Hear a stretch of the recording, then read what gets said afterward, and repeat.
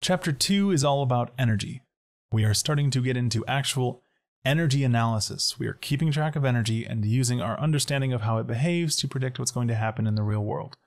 This is where we actually get into thermodynamics. This is the actual point at which we are starting to use thermodynamic analysis.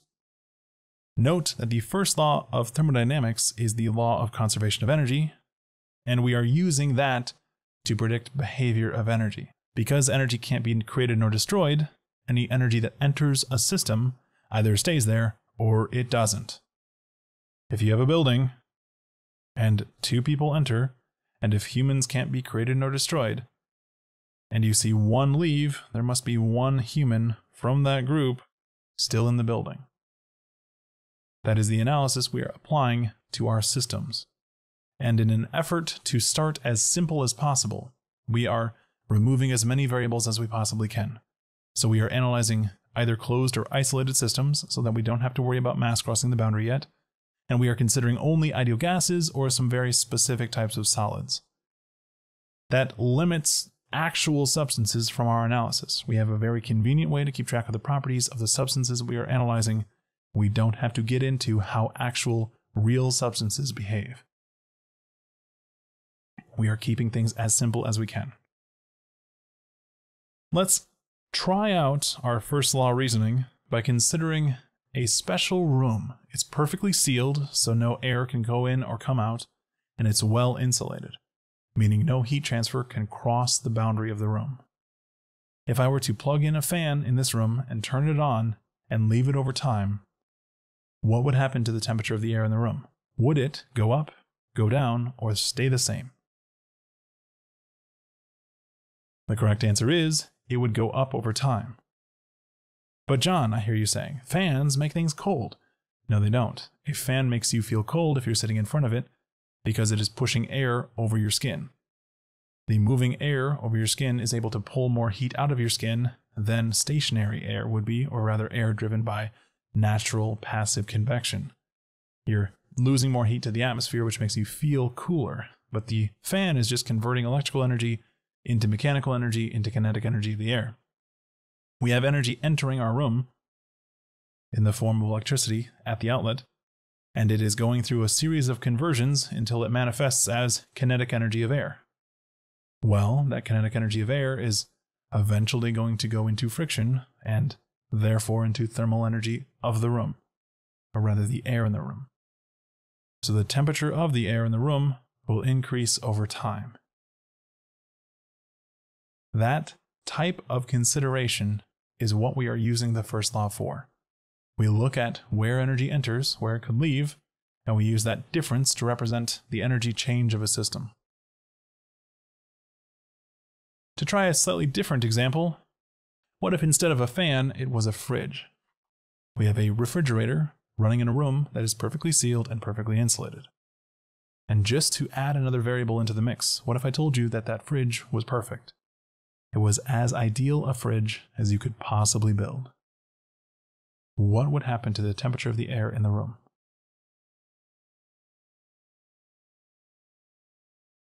The temperature of the air in the room would still increase. We know that because we have energy entering and it can't leave. Even if the fridge is operating as perfectly as it possibly can, you are still paying an investment of energy to move heat around. Just like how the fan converts electricity into moving air, the refrigerator is converting electricity into moving heat around. That movement of heat is eventually going to manifest as an increase in temperature of the air in the room, on average, overall. I will point out that, just like the fan, the refrigerator doesn't create cold. For our purposes, there is no such thing as cold. It is just the absence of heat. Just like a flashlight is not a darkness vacuum, it is a light emitter, right? The fridge makes things inside of it cooler by removing heat from them. It pulls the heat away from the stuff inside and pushes it out the back. That movement of energy around is what you are getting for your investment of energy in the form of electricity. The temperature of the air increases as a result of the fact that we have energy entering and it can't leave.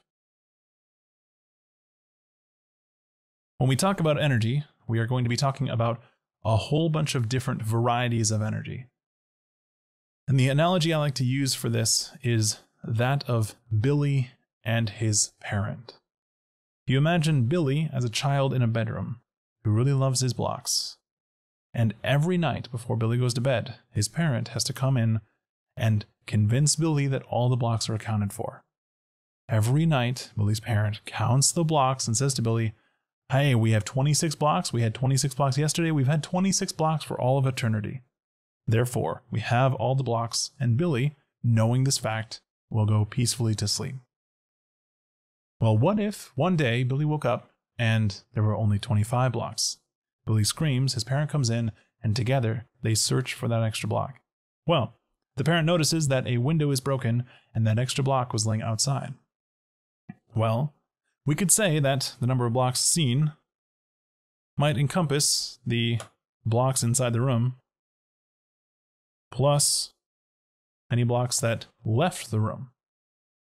Similarly, if the next day one of Billy's friends came over and left one of their blocks, Billy's parent might count 27 blocks.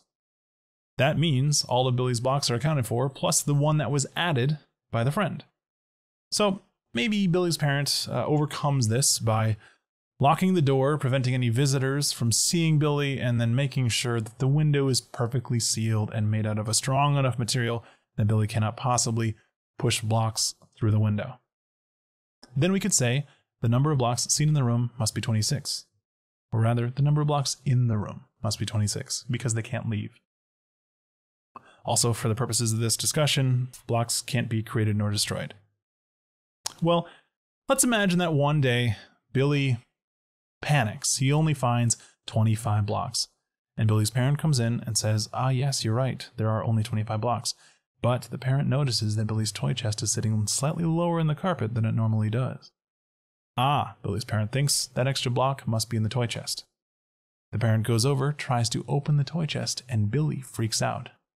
"Parent," he says, "you cannot violate my Fourth Amendment rights. You cannot search that chest without any reason behind it." And Billy's parent respects Billy's rights and does not open the toy chest. But Billy's parent knows that that toy chest always weighs 30 pounds. So if it always weighs 30 pounds, and if Billy's parent were to measure the weight of the toy chest and subtract 30 pounds, that difference in weight must represent how many blocks are in the toy chest. So maybe we could say 26 is going to be the number of blocks seen plus weight of chest minus 30 pounds divided by the weight of a block. That allows us to say that the number of blocks seen plus the number of blocks that must be in the chest as a result of weighing the chest still adds up to 26. Okay. Well, Billy is satisfied with this explanation and this reasoning, and all is well for a couple more days, until Billy notices that there are only 23 blocks, and doing the math, performing some weight analysis on the toy chest, they observe that there are only 2 blocks in the toy chest. Where is that missing block? Billy demands. Well, Billy's parent looks around and observes that Billy's bathwater is awfully dirty. Furthermore, it's sitting a little bit higher than it normally does. And that bathwater is never changed. It's always the same water, and somehow it doesn't evaporate. So it's the same water at all times. If it's a little higher, that implies that there must be something else in there, something like perhaps a toy block. So we could take the same approach to Billy's bathtub that we did to the toy chest. We could say maybe the volume of water inside the bathtub minus the volume of water normally divided by the volume occupied by a single block must represent how many blocks are in the bathtub. Now we could keep going with this and come up with different ways of accounting for blocks appearing in different places. But the point of the matter is this: the blocks must be somewhere. This is perhaps a bizarre but accurate way to think about energy. We know that the energy can't be created nor destroyed, therefore it must exist somewhere. The difference between this analogy and actual energy is that we can't see the energy. All we can do is account for it in different ways. When we consider different types of energy, we are considering ways in which those blocks are manifesting that we can observe. And by understanding how that energy affects the situation, we can deduce how much energy there must be. We can't see the energy, we can't count it directly, we can only account for it as it appears in other forms. Does that make sense? Okay. So we might account for mechanical energy by looking at perhaps a rotating shaft. We might account for kinetic energy by looking at something moving or something's velocity having changed. We might account for thermal energy by determining a temperature and figuring out how much energy is associated with a change in temperature, etc. I will also point out that most of this is the result of empirical analysis. You are performing experiments, you are observing how you convert energy from one form to another, and you deduce something about how much energy there must have been as a result. Our units of energy are only as arbitrary as the conversions we used to determine them. For our purposes, we are going to limit reality down to a couple of specific types of energy to start. We are going to consider macroscopic energy and microscopic energy. Those two categories will make up all of our total energy. Macroscopic energy is the energy inherent to the situation that the thing is in. Microscopic energy is the energy inherent to the thing. You can think of it like the energy of the thing and the energy inside the thing, if you like. Furthermore, in our notational scheme, we are going to call total energy uppercase E. That's the total energy of the thing that we're considering, which is what we call a system. Uppercase E is the total energy of a system. Furthermore, within our notational scheme, we will use a dot to indicate a rate of change with respect to time. So you could call that the rate of change of the energy of our system with respect to time. And we will use lowercase letters to indicate specific properties. So lowercase e is uppercase E divided by mass. That makes it an intensive property. This would be the specific energy of our system. And we are saying the total energy is going to be the combination of the macroscopic energy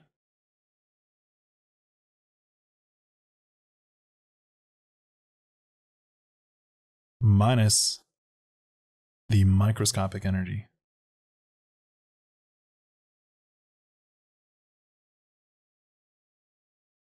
And by establishing this distinction, we can consider macroscopic and microscopic energy sources a little bit more conveniently.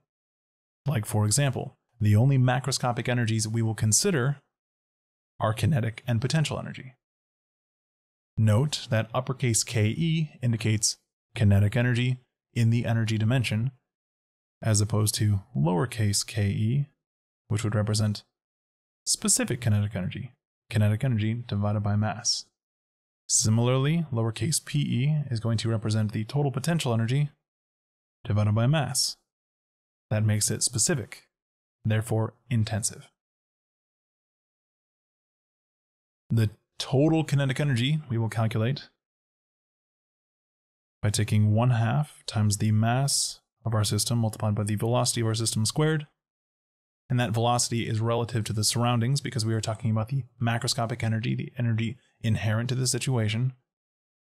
And the total potential energy will be calculated by taking the mass times gravity times height. And that height is relative to something else, wherein we determine a relative difference in potential energy.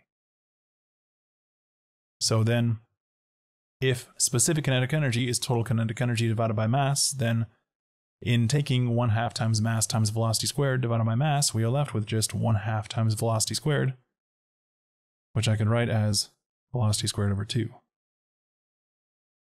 And I could write specific potential energy as being mass times gravity times height divided by mass, which would just be gravity times height.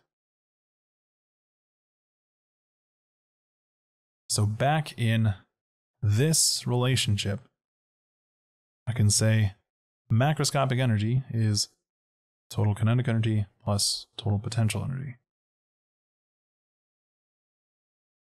And if I wanted to, I could also write out lowercase e is equal to lowercase ke plus lowercase pe plus microscopic energy. Same page so far. Okay. When we consider microscopic energy, we are going to be considering 4 different types of energy. We call them sensible energy, which is the portion of the internal energy of a system associated with the kinetic energies of the molecules. That's a very fancy way of saying sensible energy is the energy associated with temperature. Latent energy is the internal energy associated with the phase of a system. Chemical energy is the internal energy associated with the atomic bonds of a molecule. Nuclear energy is the energy that holds the actual atoms together. So if I were to increase the temperature of my coffee from 60 degrees to 70 degrees Celsius, I am increasing the sensible energy of our coffee.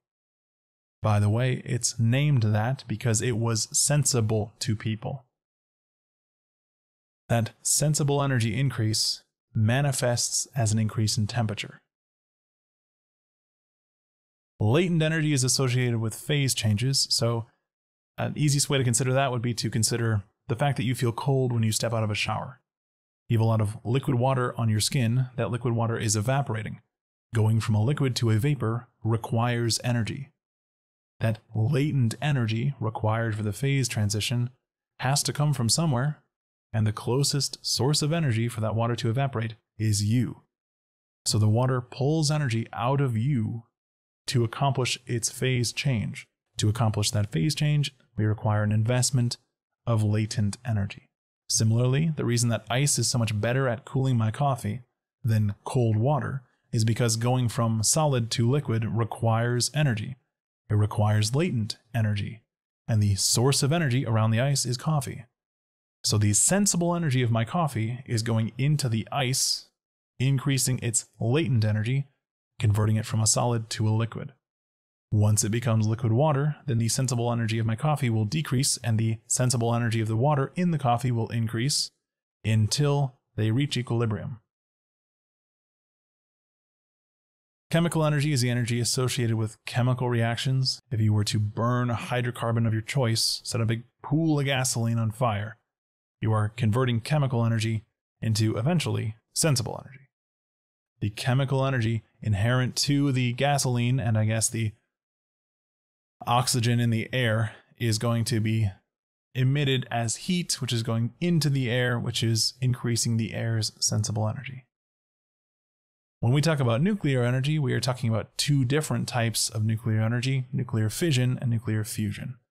So breaking apart the nucleus of an atom, that fission process is going to emit energy, and under certain circumstances, if you combine molecules together, you can emit energy. That fusion process creates energy. It's how the sun works. And also, I will point out that you can change energies, you can convert energies into different forms, and depending on how you define your system, that energy may start as something else entirely. For example, if we were considering me cooking eggs on top of a skillet on top of a campfire, that energy going into our eggs, my eggs, is going to be coming from the high temperature cast iron in that skillet. So the high thermal energy, the high sensible energy of the skillet is pushed through heat transfer into sensible energy of the eggs. Well, where did that energy come from? If we expand our scope a little bit and consider the fire, the chemical energy of the carbon atoms inside of the wood and the oxygen atoms in the air are coming together and they are releasing energy. And if you go back even further, that energy came from the sun. There were some hydrogen atoms that rammed together that turned into helium, or helium atoms that came together, etc. And that fusion process emitted energy. It emitted energy in the form of photons.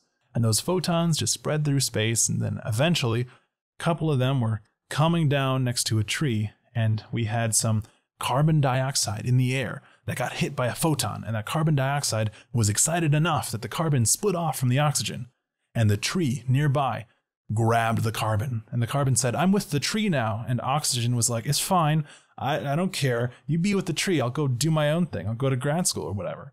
And then those carbon atoms in the tree eventually combusted, are broken apart, they pair again with oxygen, and that reuniting process emits energy. It's lit, man.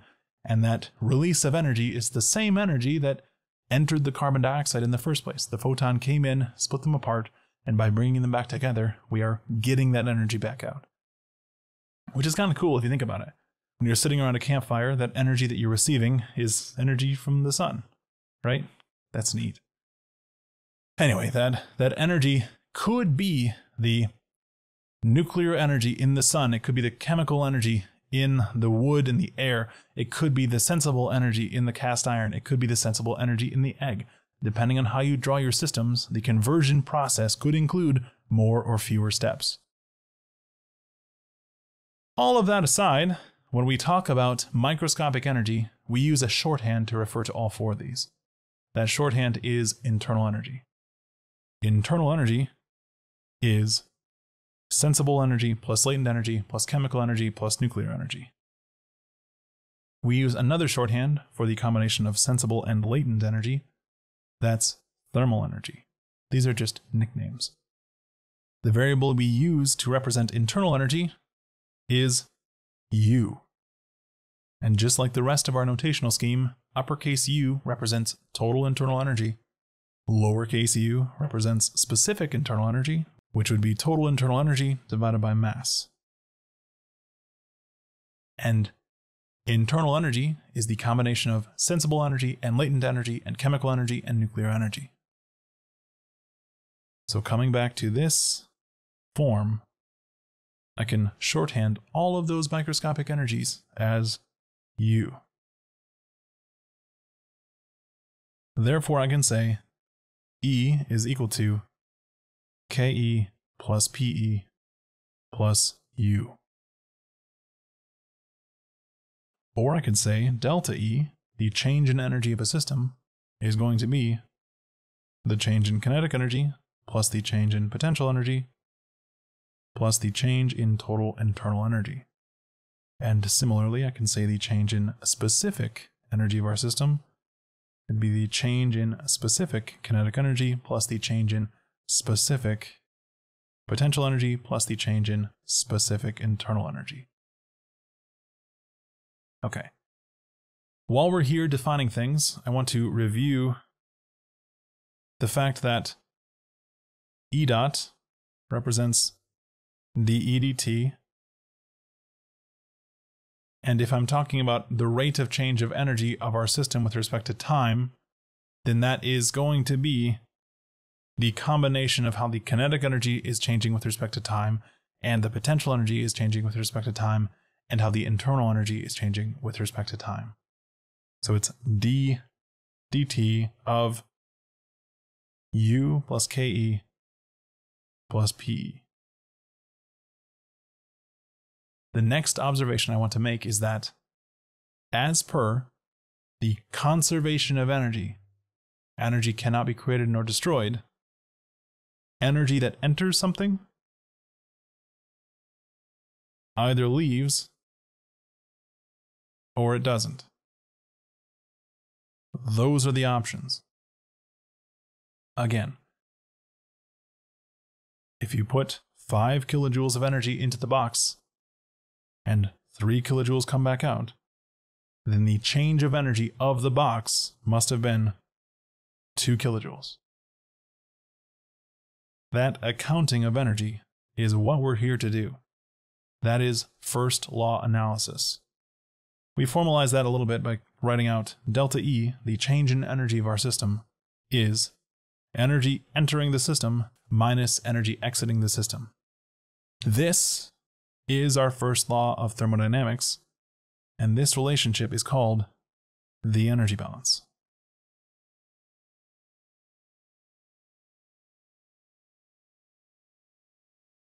Basically, every thermal problem boils down to applying an energy balance. We do that at some point. This is our first law analysis, and it's what Chapter 2 is all about. All we really have to do is figure out how energy is manifesting in these three forms. So far we've talked about that left-hand side. Next, we can talk about the right-hand side.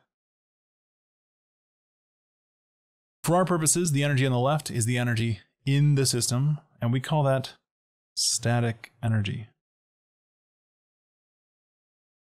That's not to say it isn't changing, that's just the energy that's inside the system. On the right, we have what we call dynamic energy, which is energy that is crossing the boundary of our system.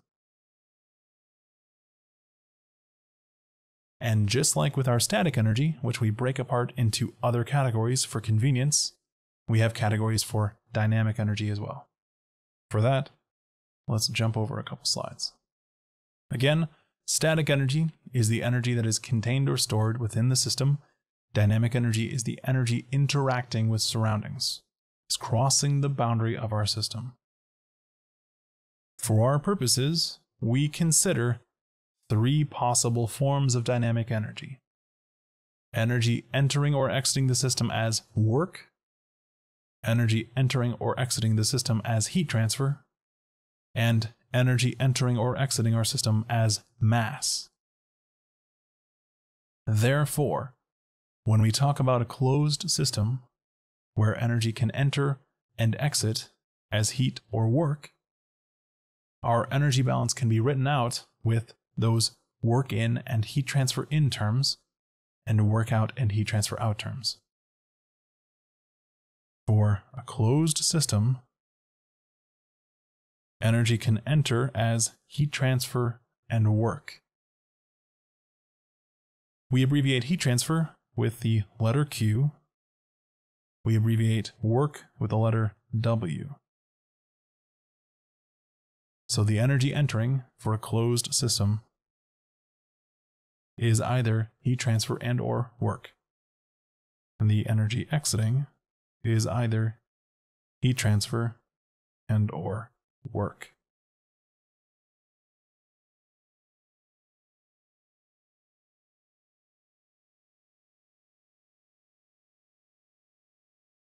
So if we write out delta E is equal to E in minus E out for a closed system specifically, that means that we're saying energy is either entering as heat transfer and or work, and energy is exiting as either heat transfer and or work. Those are substitutions that we can make within our energy balance. We can account for the energy entering as heat transfer or work or both. We could account for the energy exiting as heat transfer or work or both. And don't forget again, those static energy terms that we just defined: internal energy, kinetic energy, potential energy. And in the event of an open system, we add mass into this mix and the energy associated with it.